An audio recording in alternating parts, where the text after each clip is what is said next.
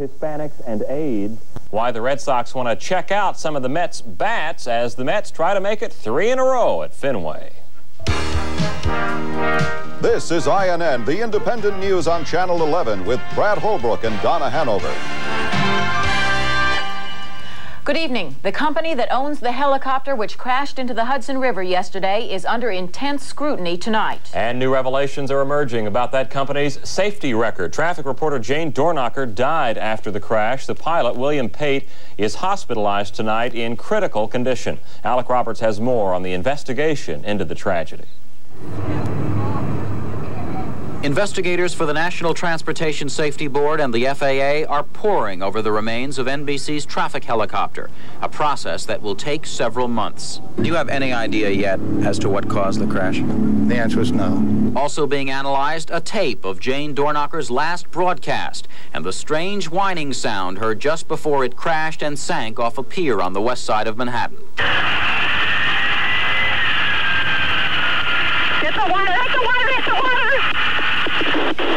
Investigators early this morning visited Spectrum Helicopters, which flies and owns the Enstrom 28Fs used by NBC traffic reporters.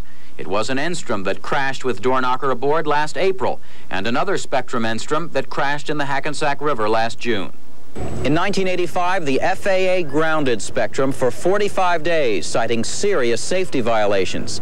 They included reckless operation of an aircraft, the use of an unlicensed pilot, and entering false and fictitious information in maintenance logs. The problem was a paperwork snafu. We were a small company growing very quickly, and we kept up with the maintenance, kept up with our flight department. Everything checked out, but the paperwork fell a little bit behind. The FAA basically gave us a slap on the wrist. Spectrum has grounded its 4 other Enstroms as a controversy grew around that aircraft. No other New York station uses the inexpensive piston helicopter, using instead the more reliable jet turbine choppers. Traffic reporter Donna Fiducia, who now gives reports for CBS Radio, worked for 2 years for NBC. She says that last year, when the Spectrum contract came up for renewal, traffic reporters asked for turbine helicopters. From a comfort standpoint, they're very nice, but also they seem to have a better track record. But I think NBC decided to go with something that was a little more economical. According to aviation insurance agent Jean Duflo, insurance for an Enstrom is nearly impossible to obtain on the open market because of its poor track record. For the Independent News, I'm Alec Roberts in New York.